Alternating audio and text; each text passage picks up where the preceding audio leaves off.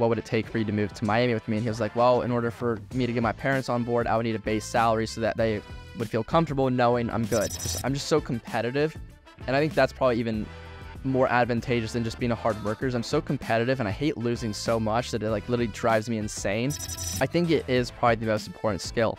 I don't really know if I had to like try to make an argument of something else. I don't know what I would say. Alex, thank you so much for coming on the show, man. It's a pleasure to finally meet you in person.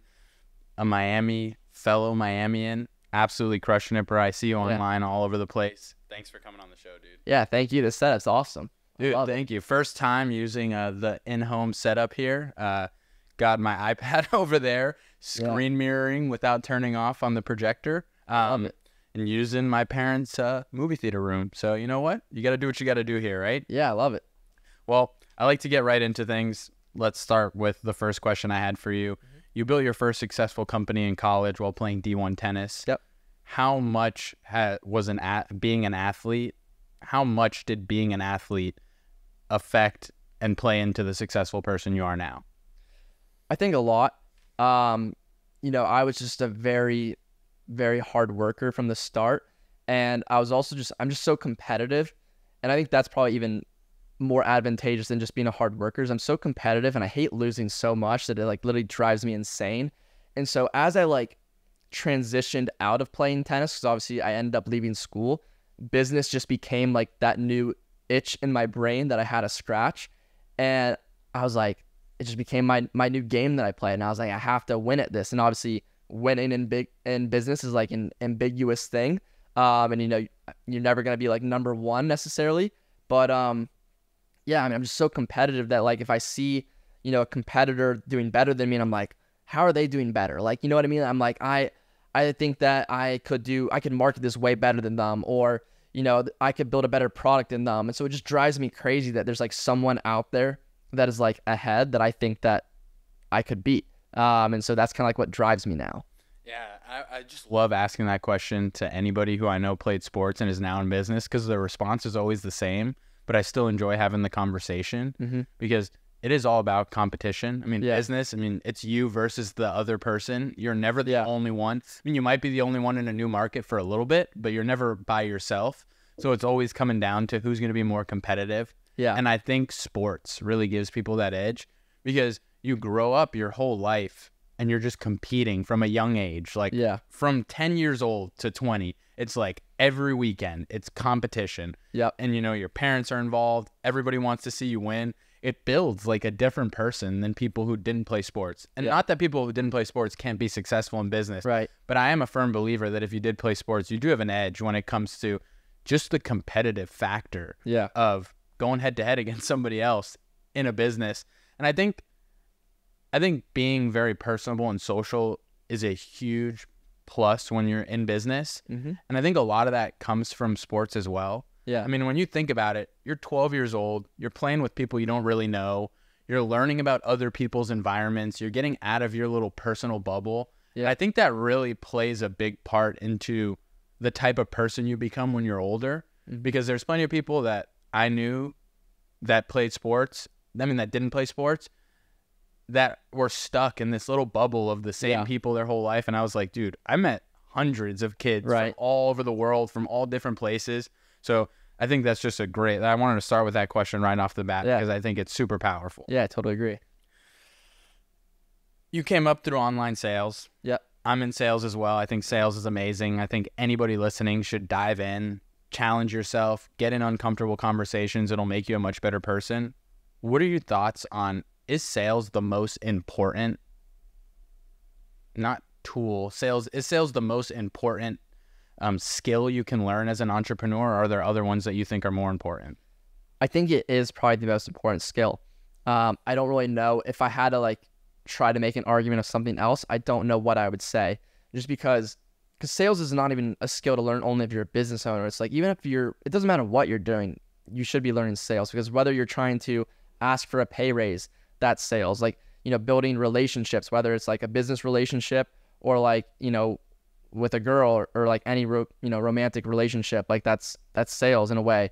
And you know, it also translates into like copywriting, like your ability to write. So like not just like verbal sales or like in person or over the phone, but I also think copywriting is super important to learn because your emails on your funnels, like it's everywhere. And so, yeah, I definitely think sales is probably one of the best things that you can learn because it's going to help you in quite literally every aspect of your life.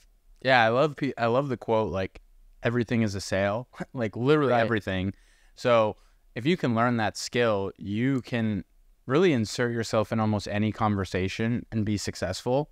And I think that's where a lot of people that are in sales have an advantage. If you can get into a conversation quickly, because in sales, you got to be always thinking on your feet. You never know what the other person on the other line. You know what? I think it's funny. I like to attest sales to like a cornerback in football. You're playing against you're going against the most athletic guy on the other side of the ball. You have no clue what he's about to do. You have to be on your feet, moving left to right. And I think that's how sales is. You have to be able to navigate a conversation, deal with objectives, quickly get up to speed on what people are talking about. And I think that's why like sales is such an important skill because I mean, people in our fields, we just met 15, 20 minutes ago. And now we're here and we're having a face-to-face in-depth conversation. If I wasn't somewhat of a salesperson or an outgoing individual, it would be hard for me to come on here and just start chatting. Absolutely. And I think that's why I think sales is the most important thing and something that anybody can learn. I hate people that are like, oh, I'm not a salesperson. Anybody can build confidence and go out there. Like, I guess this is a good question for you. You've worked with so many people. How many people have come to you who were not great when you first had a conversation and are now a killer in sales? Yeah, a ton. And I do think there's some like myths around sales because it just gets such a bad rap, right? Because when you say sales, people automatically think to the used car salesman that's like using some sort of sleazy tactic. And that's obviously not the case. Like when I'm talking about everyone should learn sales, I'm not talking about you should be learning everyone should learn how to close deals and you should be like, oh, I need to close this deal and I need to like make money and I need to handle objections. I just mean learning about like, a lot of it is like even human psychology, right? Like, yeah, no. And I mean, I just couldn't agree with you more on that. The way that you carry yourself is probably the most important thing that you can do. Keep your shoulders back, come into a room with confidence. And, imposter syndrome is normal. Anybody listening, like, you're super successful. I'm hoping that I will be successful soon with this podcast. And I've just met tons of successful people like you. And everybody has imposter syndrome. Like, everybody's worried. Everybody's nervous. The person you're talking to is nervous to talk to you too. Right. So, like, go in there and just be confident and know your value, know your worth. And then you will start to see that you will get in these conversations and you'll surprise yourself. Like, I've had conversations where I'm like, I end the call and I'm like, damn, like, I just crushed that.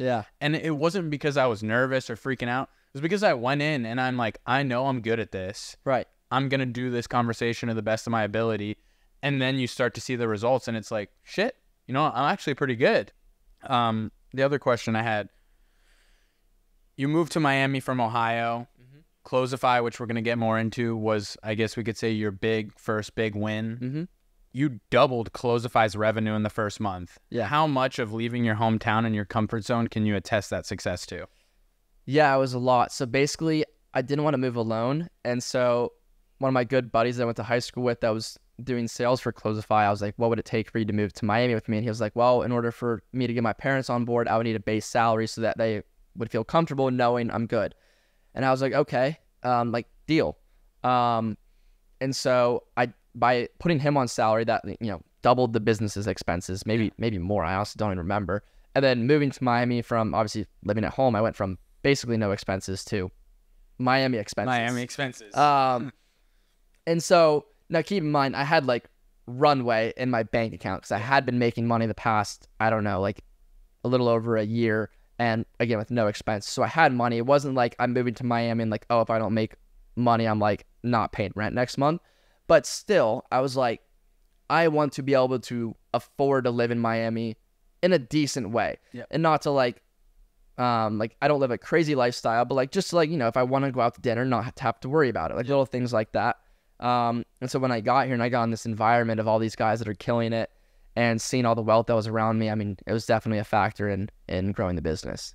Yeah, I mean, Miami's a different animal. And like, Yeah. I tell everybody that. I tell anybody who's online who I'm interviewing, Miami's a different animal. Yeah. Like, if you want to come into a place where you're going to be motivated immediately because you're going to have trouble sleeping because 10 people are revving their Ferraris, Lambos, and all these sports cars, like, that's the type of environment here. And what was it like to be 20, 21, 22 and put one of your good friends on salary? Like, dude, that's badass. Like, how did that feel?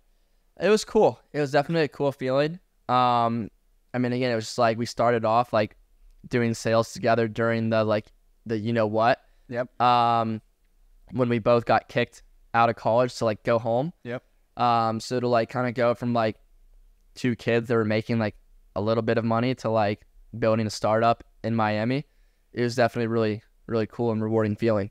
I mean, dude, that's awesome. Like, someone who's been here from Miami, like, hearing a story like that gets me so fired up because I've always been bullish on this city. I think it's the best place in the world. Yeah. Maybe not the best place in the world because I've traveled to some amazing places in Europe, but I think in the States, there's no better state to be right now. And I continue to meet people like you that prove that and like are coming here for a reason.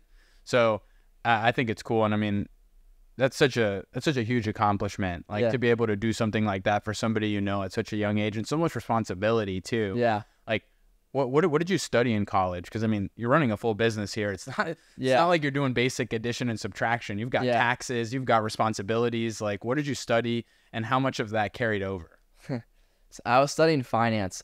So my dad did finance, and then my dad worked for Chase. My brother studied finance. Now my brother works for Chase. Okay. I was kind of going down the same path, and I just realized I wouldn't like it. To be honest, none of it transferred. Okay. I didn't get deep into like the actual finance classes. Like the school I went to, like the first 2 years is like what do they call them? Like the general. The prereqs. Yeah, like stuff like that. So I didn't get into too many like finance deep related classes. So nothing really carried over. I probably should have paid more attention in accounting class. But yeah, nothing really transferred over. Good thing you can hire people for that. Yeah. Like, while we're on the school topic, I think it's funny. You mentioned on one of the podcasts, you did a 6-page paper in high school. Yeah. And it was supposed to be on an unpopular opinion, and you were going to college. Yeah. Now that you've gone to college, dropped out of college, what would you say to anybody here listening? Because I think college is great, but I'm also on the boat that we have so much free education, you can make it without it. What are your thoughts on college now?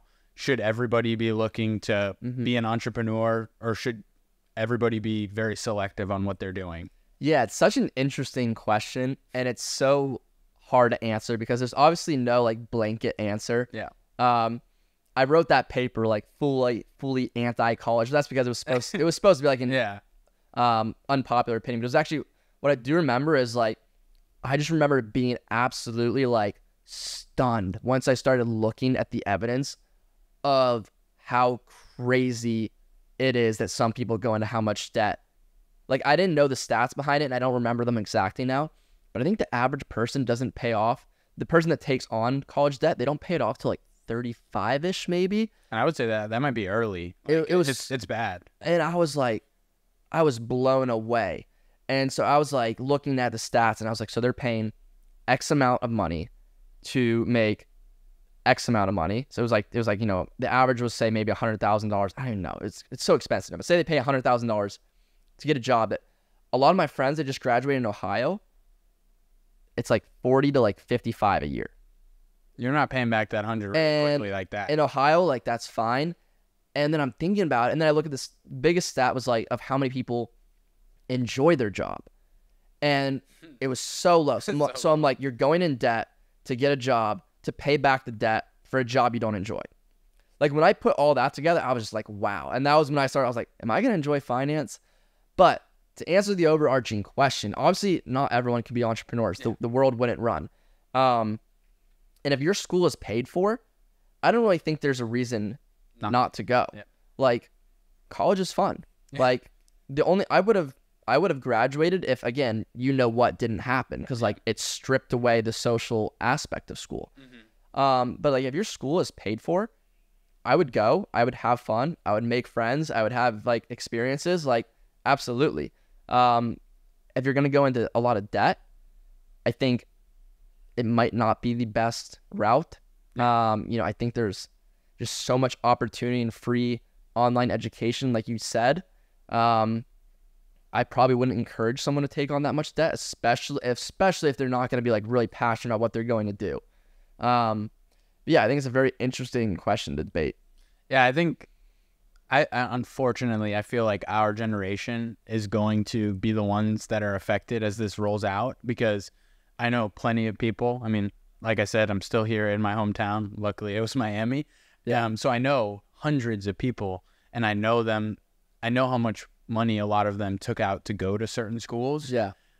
I am very curious to see what the 20-year effects are here, because I have friends that are, and look, if you're going to go specialize in something, like if you're going to go $150,000 in debt and go be a lawyer and you're going to make $350,000 a year, good. Yeah. That's calculated and makes sense. Absolutely. If you're going to go and pull out a $150,000 loan to get an art degree, no offense to anybody who likes art, and then go teach high school. Right.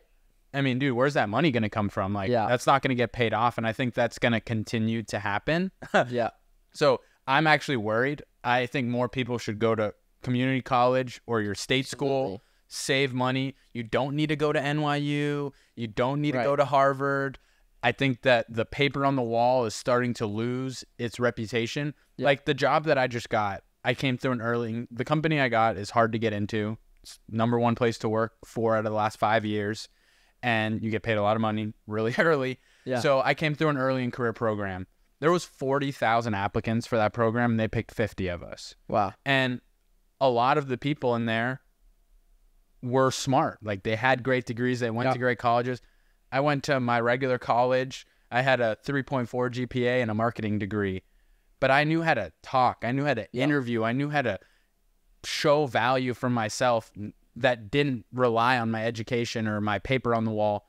And look where I'm at now. And I tell people that. People are like, oh, you got lucky. Or like, oh, that's not going to happen to everybody. And I go, I get it's not going to happen to everybody, but there's 50 other companies that pay just as well as mine that you could go give a shot at. And you don't need to go have that Harvard degree to get into this. Right. You could go and spend no money. So that was a little bit of a tangent there, but yeah. You exited 2 companies by 22. I mean, freaking amazing. Trackify and Closify. Closify being to a friend of the pod, Luke, who I had on recently. What was that experience like, and what did you learn in that process?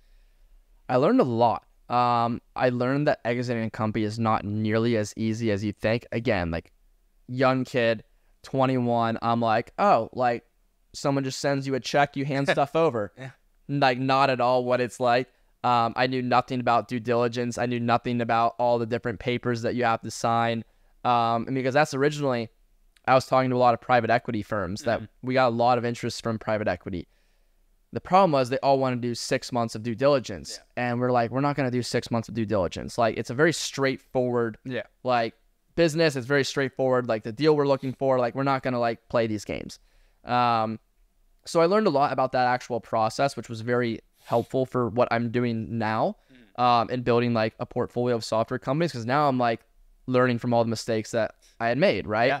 And, we're building to sell from day one, and we're making sure that we don't repeat any mistakes. So I definitely learned a lot about the acquisition, process. And then I also just learned about like, what, really affects your multiples, of like what they actually care about.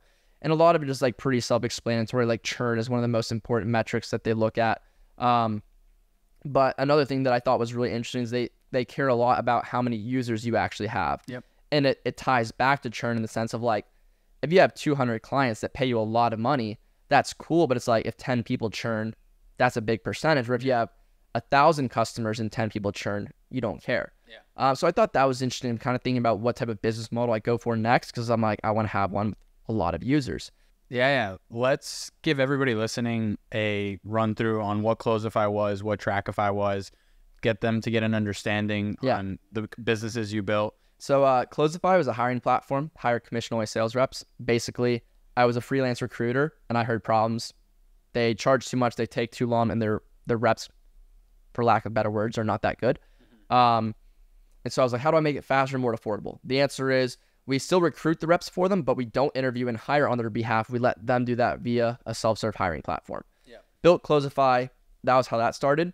And then with Trackify, so Trackify was a software to track your sales team's performance. So it's actually funny. I was talking to a bunch of our clients at Closify. They're like, we hired these great sales reps from you.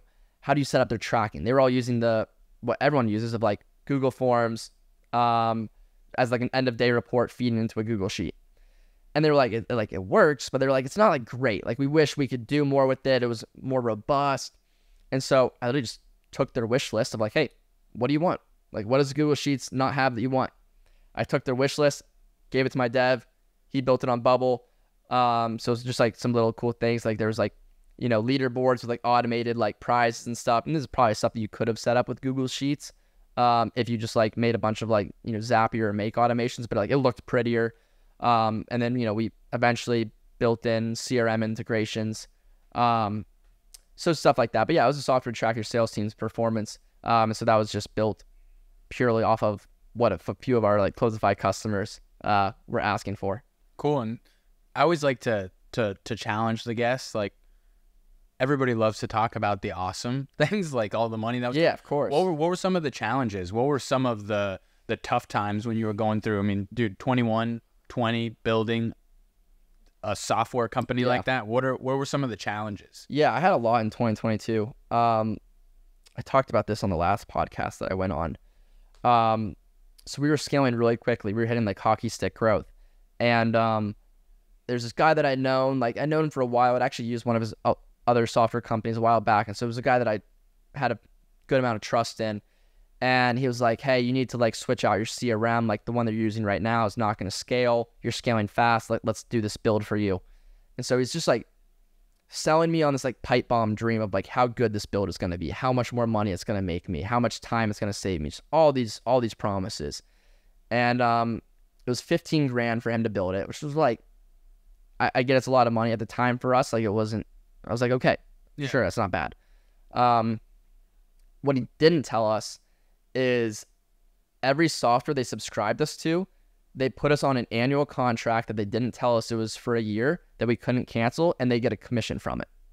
Oh, boy. So they like absolutely milked us for like commissions. Yeah. And then it all gets built out. It's not even better than what we had in the first place. And so we want to cancel it, and then we learn we can't. It's an annual subscription. And, we're like, guys, like this was like not good. Like, we need to do something to fix this. Like, you either need to like partially refund us or like get these things canceled. And they were just like, if you try to like charge back or anything, like we're going to sue you. And so like the softwares they subscribed us to were $3,000 a month. So that's, for the year that was $36K, $15K to build. It was like a $50,000 L. We didn't use anything they built for us. It was like a $50,000 mistake. Jeez. Yeah, I had another thing. I was 20 years old at the time. Very well-known entrepreneur was like, I want to like buy a piece of your company. Had me fly out to his office. We had a meeting. We came to a deal. He was like, I'm not going to have you sign anything here today. I want you to feel comfortable. Go back home. We have our kickoff call. They're going to send the contract on Friday. Friday comes. They never send the contract. I follow up. Contract never comes. They rip their IP. Dude. Yeah. What were you feeling in those moments? Like, I mean, those are two massive L's. Yeah. That could be like moments where you just decide to close shop and move on. Like, what did that feel like? Yeah. I would say the one where I flew out sucked a little bit more because, again, they were just getting me so excited. I was 20, bro. And they were like...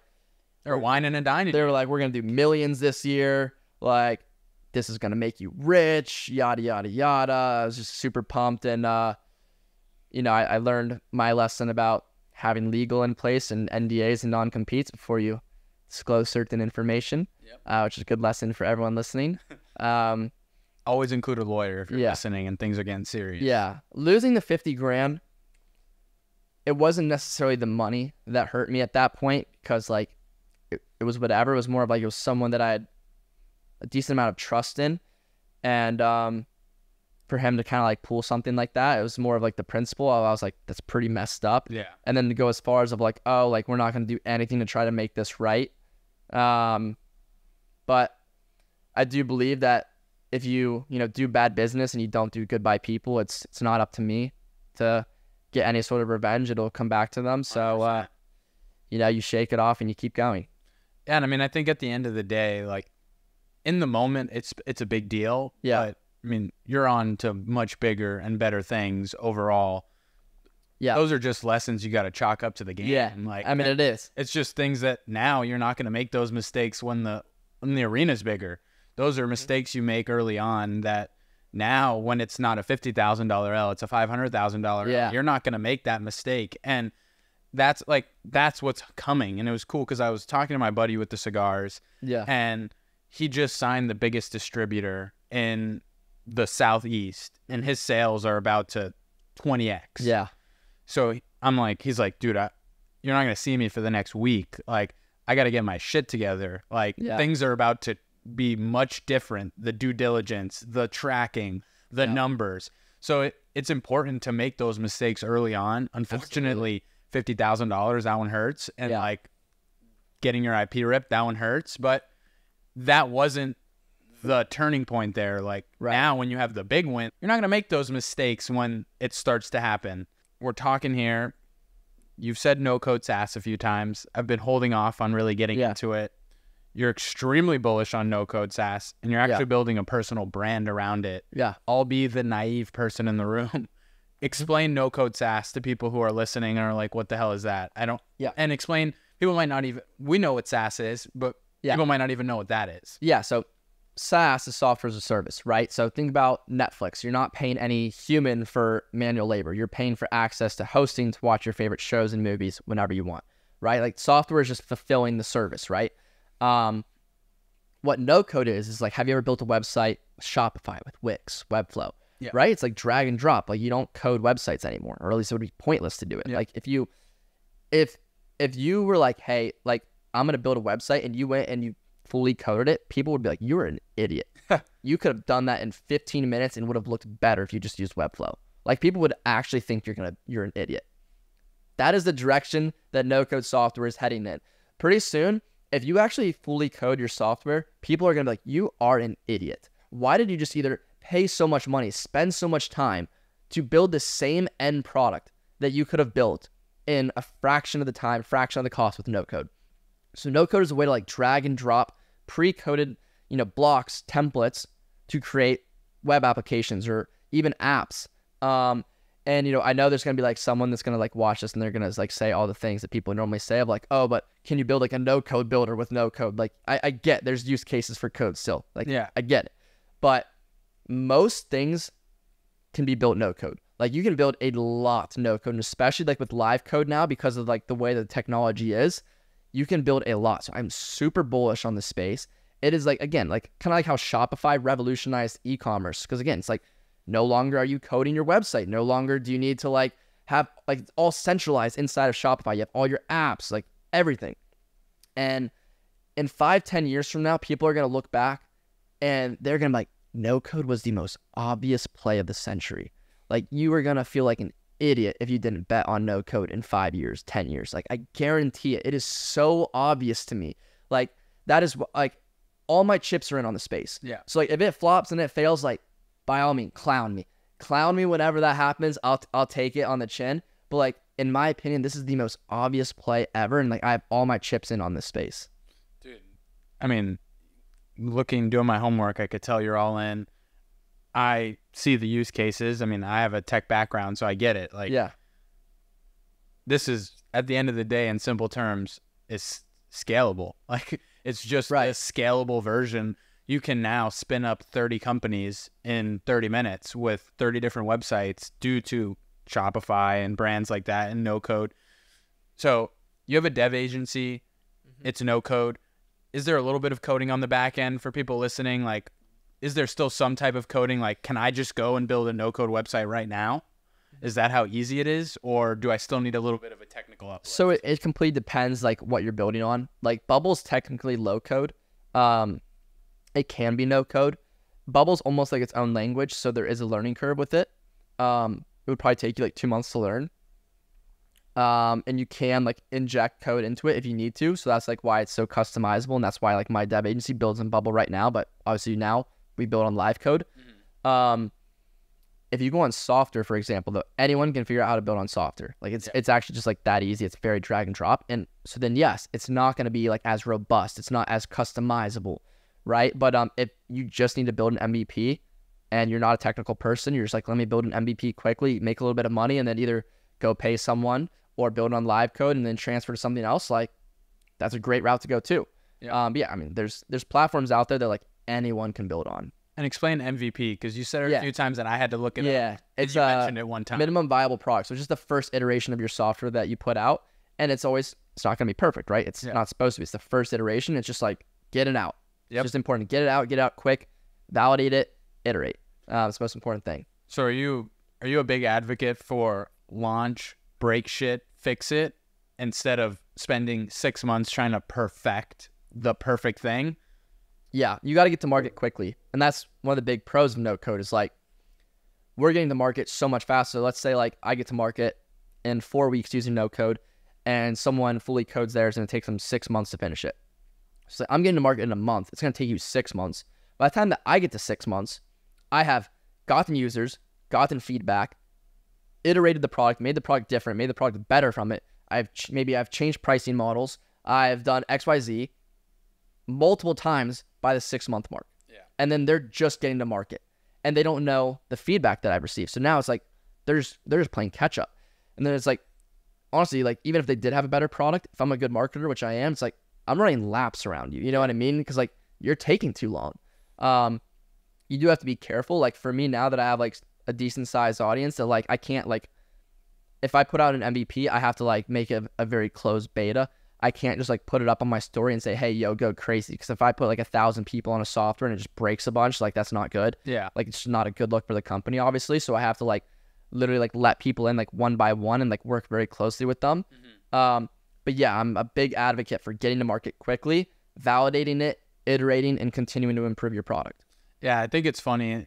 Twitter, I love Twitter, X, whatever the hell you want to call it now. And I saw a tweet recently that was great. It's like entrepreneurs on their first time are obsessed with product. Entrepreneurs on their second time are obsessed with distribution. The product doesn't have to be amazing. It's whoever can get the most eyeballs on it is really who's going to win. Because if you have a product that's 20 times better than mine, but I have 20 times more users, I'm still going to beat you. And I think people don't understand that till it really happens to them. So I completely agree with you on like the throw it out there, break it, fix it, continue to iterate, because I don't care if you work 6 months on the perfect product. You're going to launch in and there's going to be complaints. People are going to give feedback. And then you're just into the same space that you are in, fixing it, adding things. But I'm launching it and dealing with that. Well, you've already launched, fixed it, dealt with that, and now you're way ahead of me. So I think it's great. And it's such a good point there. And because this change is like in the middle of happening and not everyone is fully realizing it. So I want to like give the people that are listening some like actual game around it. And this is also like a myth about no code is they're like, there's no tech moat. And I'm like, so like, let's say it costs $10,000 to build it on no code and it costs $50,000 to build it on native code. $40,000 difference. If someone wants to copy you, if they're successful, if they're wealthy, $40,000 doesn't mean anything to them. They're still going to copy you. There's no tech moat anymore unless you spend millions on development and you actually have something that is difficult to replicate, right? Now the moat is around distribution. It is around eyeballs. And that is why I'm doing what I'm doing. That's why I'm here. Like, you know what I mean? Like that's the honest truth is everything that I do. It's not that I do enjoy doing this. I do enjoy like speaking to people and meeting cool people. But the reason I put out content is because I need to own as many like, media assets as possible. Because that's just like, and this shift is happening like in real time, but people tend to like, they don't ever pick up on it until it's too late. And so that's why you see these big companies that are now hiring creators on 6-figure salaries. That's why you see companies, billion-dollar companies that are sponsoring YouTube channels now. They understand they need to find a way to own more media assets. That's why you see HubSpot is buying newsletters. That's why they're buying podcasts. They know they need to own these audiences. And so that is like a shift that's happening in real time that a lot of people are missing the mark on, and they're going to kick themselves when they actually realize it and it's too late. Yeah, no, I totally agree. And congrats on that HubSpot sponsorship. That's awesome and really cool. And I wrote down here that you said a personal brand is just not going to be enough anymore. Mm-hmm. And we've talked about your come up story. We've talked about your exiting of businesses, the creation of businesses, your new idea. And I wanted to funnel that all into your personal brand, which is now priority number one, it seems like. Yep. And there's a cool story that you've told, and it's, I summed it up this way. You turned three free clips into 20,000 followers, a personal brand, and a friend. Yep. Tell that story to people listening. Yeah, so it's actually funny. He's a really good friend of mine now, Presley. Unfortunately not Cam that we have here. I do love Cam though. And he was this 19-year-old kid that he did like 1 month of college and then he dropped out from a really good school, and he was moving to Miami. You know, I moved at 20 to Miami, not knowing too many people, and so I was like, yeah, this is a 19-year-old kid. I was just like trying to be nice. We had connected on Twitter. And I was like, hey, like, let's go get lunch. So, like, we go out to lunch, and, like, I take him on a boat. And he was like, let's do a podcast. And, like, keep in mind, I didn't really do podcasts at this time. I had no brand. Like, you know what I mean? And I was, like, down to do it. I was like, why not? Like, he's a nice kid. And I do the podcast, and he's like, do you want 3 free clips? And I was like, because he has a short-form content agency, which they're not even really that. They're more of, like, a full-stack creative team. But I was like, sure. Sure, the very first clip that I post goes viral. And again, I didn't plan this. Like, I didn't script this video out. I didn't have any, like, framework in my head of, like, oh, here's how to, like, have it. Like, I was just, like, I just sat down. I just, like, said the first thing that came to my mind. Like, it was, like, completely random, the fact that it blew up. Yeah.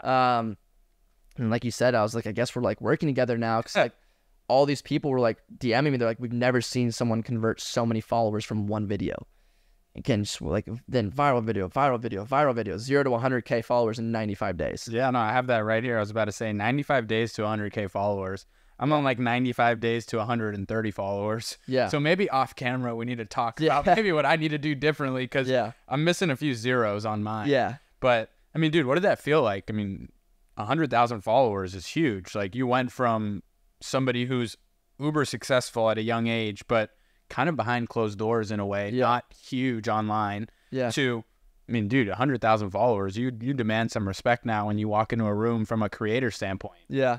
It's honestly just, like, so funny, too, because, like, I just, like, I honestly, like, forget. And it's not until, like, I literally, like, I probably get recognized, like, almost once a day now in Miami. Dude, that's awesome. And it's just, like, so funny, because every time I'm just, like, walking and someone will, like, say, like, Alex, or, like, No Code Alex, or, like, fist bump me in the street. I'm just, like, always think it's so funny.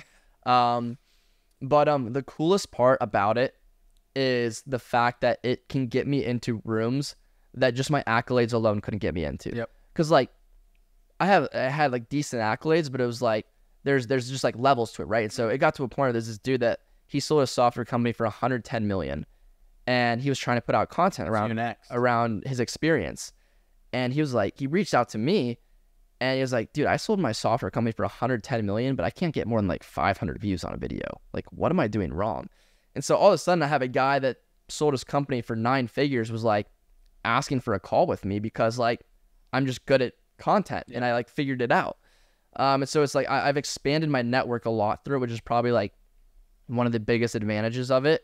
It's just gotten me into a lot of rooms and, you know, gotten me to meet a lot of cool people that are now going to help me on all the ventures that I'm doing now that we talked about. But I mean, yeah, honestly, I forget about it most of the time because it's just, like, so funny. Cause, like, I think it's so funny because people, like, just assume that you might be this one type of person, or I'm like the most, like, regular, like, 22-year-old kid ever. Like, something funny for me would be, like, I still, like, play Fortnite with my friends, like, at home. Like, you know what I mean? Like, I'm just, like, a very, like, I like to play tennis. I like to play pickleball. Like, I like to go to the gym and I go on walks. Like, I'm a very, like, normal, like, 22-year-old kid. I don't do, like, anything that's, like, out of the ordinary, and people, like, tend to think that I have, like, some sort of, like, interesting life. I'm like, not really. Not really. I mean, I'm sure it's interesting to some people. Yeah, definitely a lot of people from your hometown in Ohio to what it is now. Of course. But I just think the cool thing is, I mean, and it kind of puts a bow on what we were talking about before. Distribution is everything. Eyeballs is everything. Mm-hmm. You now own your own distribution in a way. Yeah. And you're going to get into these rooms because, yeah, I'm sure people like Alex and want to talk about your success, but they also selfishly know that there's 100,000 people following you behind that they can't see, but they know they're there. Yeah. So like, how important is a personal brand right now? Is that like priority number one, because that's what's going to give you the ability to tap into a large distribution market at the snap of fingers? Yeah. I think it's almost like a necessity for any online business owner, because keep in mind, it's like, even if you're doing cold email, which I'm still a huge proponent for outbound, cold email, LinkedIn outbound, all things you should be doing, assuming you have a B2B business. First thing someone does when you reach out to them most often is they look up you or your company. Mm-hmm. So if you're a ghost on the internet, you don't really exist. Yep. It's like, they're not going to respond. They're like, who's this rando like messaging me? Like, I'm not going to respond. But if they look you up and they're like, oh, wow, he's been on some big podcasts. He's got a lot of testimonials. Like, he puts out some really valuable YouTube videos, some really valuable reels. They're going to respond. Yep. Like, it's like, think about if like a celebrity like DM'd you, like, you're going to respond. And so you can almost become like a business celebrity, and it's just like people are just going to respond when you reach out to them. And on top of that, it's like you just become the authority of your space. Yep. Like, it's so important to be seen as an authority, and the only way that you can do that is by putting out content that demonstrates you actually know what you're talking about, and you actually know what you're talking about by doing it. So there is like a problem of people that are trying to like fake it, right? Of people that are trying to like, they're almost trying to be content creators before they're ever business people. Yep. Right? It was like, I was a business person first, and then I just started putting out content about things that I've done, and people found it interesting. But I think that's not going to work. You can't be a content creator first and then just try to like, if you're going to try to be a content creator first, you have to literally be a content creator. Like, that has to be your number one focus of like getting really good at making content. You're better off doing it for a brand that needs a content creator. But kind of like what I was saying, I don't think a personal brand is going to be enough though soon. We've talked about everything up until right now. I want to end it with talking about what's next in the next 3 years. You're really into venture capital. Your goal is to really start acquiring a lot of companies and build a portfolio of businesses. Where does that come from? And what's your plan to execute on that? Yeah, so it is interesting to think about like the next 2-3 years, like my focus is, I've got Fine Tuner, which is my other software company. I'm launching a call center for software companies, which is going to be really lucrative. After that, I do want to get into the venture capital space, or, maybe just angel investing. I don't fully know. It always changes. I know I want to stay in business, but I know I don't want to be a CEO again.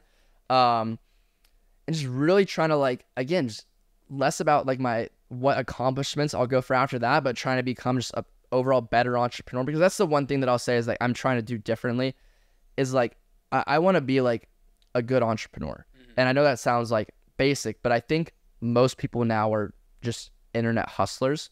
And I got this from a business partner of mine, Luca Netz. He said the same thing. That's why he stepped away. I mean, he was doing millions of dollars a year, like actually like legit. And he shut it all down to buy Pudgy Penguins and to go for billions. Yeah. Because he was like, I want to be a real entrepreneur that like leaves a legacy. Kind of like what I said about like being like that guy. Like, he wants to be like that guy. Yeah. Like, he doesn't want to just be like another internet hustler, which is like what most people are. And there's nothing wrong with that. Yeah. But it's like, and maybe it's just like my ego, but I don't want to be an internet hustler. So I just want to be the guy that becomes a really good entrepreneur and like a true entrepreneur that builds really cool businesses that leaves somewhat of a legacy that, I can like look back and say like I was in a league with all the other people that they look up to and study. And how I'm going to execute is I'm just going to, like I said, I'm just going to keep getting better at what I think I'm best at. I don't think it makes sense for me to like go learn and try to learn operations. So I'm going to try to become like a really good marketer. I'm going to try to be really good at sales. I'm going to try to get even better, understand human psychology. I'm going to try to get even better at identifying trends. I think identifying trends is one of the biggest skills people can have, actually. And I think I've done well with it, but again, you can always be better. But honestly, I don't even know. Like, I might find in 3 years, I reach one of my goals of like having escape velocity of like, not really having to work if I don't have to. And like, might go play tennis again. Like, I might go to just try to play futures. And even though I'll lose money, like, go play professional tennis and lose money. Like, I have no idea. So yeah, I don't really know where I'll be in 3 years, but I'm not really worried about it. Dude, I'm really excited for you in the next 3 years. Now I'm happy we were able to make this connection, and I feel like I got in early. Like, Yeah. I'll be able to watch you really blow this thing up, and Yeah. I plan on having you on the show multiple more times so that you can go through and talk about this, because I think you've given everybody listening and watching a ton of value for free here. Like, I mean, I'm starting a new thing. It's not free. You got to subscribe. So that's the way you pay me back for bringing people like you on the show, and people that stuck around and are still listening and watching. Yeah. Like, these last 15 minutes have been, I think, the real gold of this episode, where you gave people free game that they can go and start to make money right now after this is over, once they're done watching.